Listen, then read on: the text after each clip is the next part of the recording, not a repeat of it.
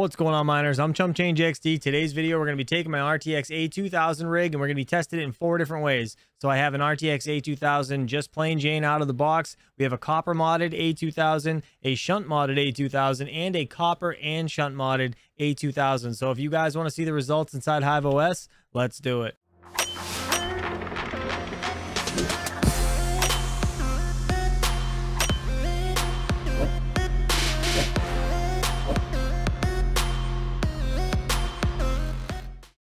Alright, so here we are. This is the rig of the RTX A2000s, and I have Shunt Modded 6 of these units, and I have Copper Modded 5 of these units. So the 5 with the blue tape have been Copper Modded. These 2 right here have not been Shunt Modded, but these 3 over here have. So what we're going to do is take one of these cards out that have the Shunt Mod and the Copper Mod on it.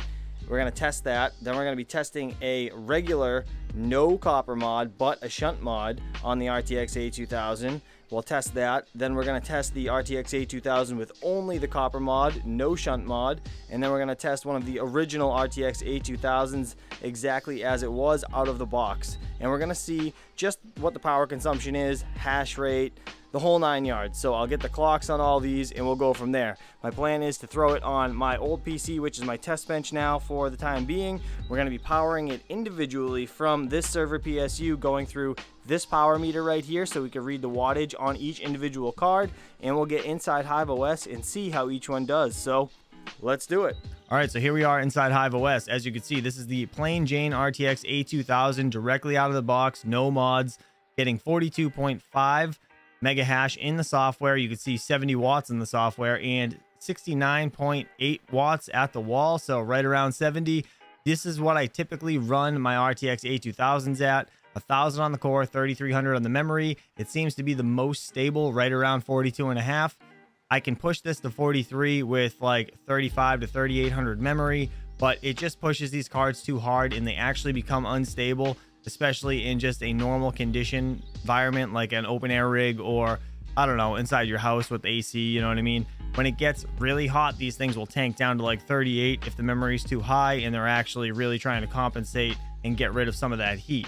So now what we're going to do is grab an RTX A2000 that has been shunt modded with no copper shim and see what we can do at these same clocks, how much wattage, how much mega hash, and then we will try to push the clocks and see how far we can go there. All right, so here we are back inside HIVEOS. We have the RTX A2000 with the shunt mod only, running at the same clocks, 1000 on the core, 3300 on the memory. We still have 42.55 mega hash at 70 watts in the software. You're looking at the wall, we have 69.3. So overall, it's nice to know that a shunt modded RTX A2000 can still be clocked down to the normal stock clocks, and it will be just as efficient as they normally are. So now let's try to push this thing a little further and see what we can get for wattage and hash rate. All right, here we are again, modded RTX A2000 with the memory clock pushed as high as I could without it crashing. So now I have 5700 on the memory and 1155 on the core to exceed the 70 watt power limit that it used to have. Now we're pulling 82 watts in the software. As you can see, it's 82 watts at the wall as well, or just over. We're looking at 49.6 mega hash in the software. Obviously, this is great, to be honest. I mean, it exceeded the wattage that was the entire point of the shunt mod, but it can still be throttled down to be just as efficient as before. But if you would note right here, the memory temperature is 88 degrees as of right now. This does not have a copper shim, it just has normal thermal pads, and it is climbing by the second. So as you can see, it just changed to 90 right in front of our eyes. So this is probably going to start thermal throttling if I had to guess. Now let's swap over to the copper modded only, not shunt modded and copper modded, but just the copper modded only version, and we'll see what we can do with the original clocks and how cool the actual memory is with just that shim in there. All right, so we're back with the Copper Shimmed RTX A2000. As you can see, we have just about 42 mega hash in the software. Obviously, this is going to come down to Silicon Lottery and all GPUs being slightly different, but roughly around the same area. Now we have the same clocks on this, 1000 on the core, 3300 on the memory. We have 70 watts in the software, and if we look at the wall, we have 68 to 69 wattage, so that's pretty cool. The thing I want to note here is the memory temperature. We just saw it change from 70 to 72. Now, obviously, that's going to, you know, get higher or whatever as the GPU runs a little longer, and then it will stable out at some point. Usually it's around 72 to 74, but the original RTX A2000 out of the box was right around 82 degrees on the memory. So, I mean, I would say that this is a win for a GPU that is still just as efficient as it was. You're not really harming anything by putting the copper in it. I think it's worth it. You guys let me know down in the comments below. Let's jump over to the other RTX A2000 that has the shunt mod and the copper mod, and we're going to see if we can get the same efficiency out of that card, and then we're going to see if we can push the clocks higher than the last card. Let's do it. So here we are again with the RTX A2000 copper and shunt mod. Now we have 42.61. Again, that depends on the silicon lottery. GPUs may vary a little bit. We're looking at 72 watts in the software, even though I did power limit it to 68, which is kind of weird. We're looking at 70.9 at the wall. So, I mean, it's right there. It's not really a big deal. I think it's pretty much just as efficient. We have 1000 on the core, 3300 on the memory. But what I want to note here again is the memory temperature. We're looking at 70 degrees over the 82 that it was getting to. So I think we're in pretty good shape. Now let's push this thing balls to the wall and see how high we can get and see where the memory temp actually sits. All right, so here we are with the copper and shunt mod pushed to the max. We have 50 mega hash. Again, that has to do with silicon lottery, obviously. 85 watts in the software. Looking at the wall, we're just about 85 watts, so that's pretty on par. We are 1155 on the core clock and 5850 on the memory. Again, what I want to note here is looking at the memory temperature is only at 76. With the memory that high, that is very impressive. So, I mean, I think the copper mod alone is worth it. It's really up to you guys. If you want to purchase one, coolmygpu.com. That's where you guys can go get it. The shunt mod, I'm not sure if I would pay somebody to do it.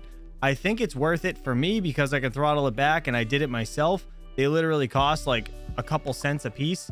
I think it was altogether about 14 bucks, and I was able to do all of my GPUs. So I think it's worth it in that aspect if you have the confidence to be able to do it yourself, but I wouldn't pay somebody to do it. That's just my opinion. So I just finished shunt modding every one of these GPUs except for this guy right here. This is GPU number 4 in the OCTOMINER order, and I'm going to have to get another shunt for this GPU because the one that I had on there, I took it off, wasn't a good connection, and I'm just not comfortable putting it back on, so I ended up throwing it out. Now we're gonna have to get another one for that, so I'll be doing that at a later date. Now the one thing I do want to mention to you guys is if you guys are going to shunt mod anything and put them inside an OCTOMINER per se, these cables right here are 18 gauge wires feeding this riserless motherboard, and there is one spare spot right here that is not filled in. You need to remove those 18 gauge cables, and you need to put 16 gauge cables in here because they can handle more power. The lower the gauge, the thicker the wire, and the more power they can actually handle.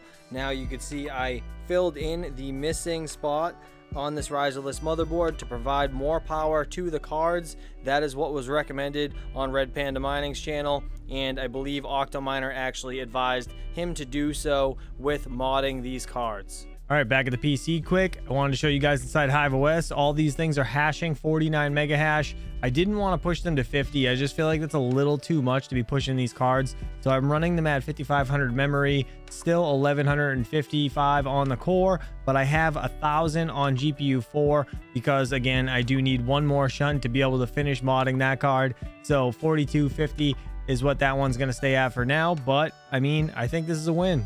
What'd you guys think? I mean, I'm pretty impressed with how the card overall really does handle the shunt mod and the copper mod.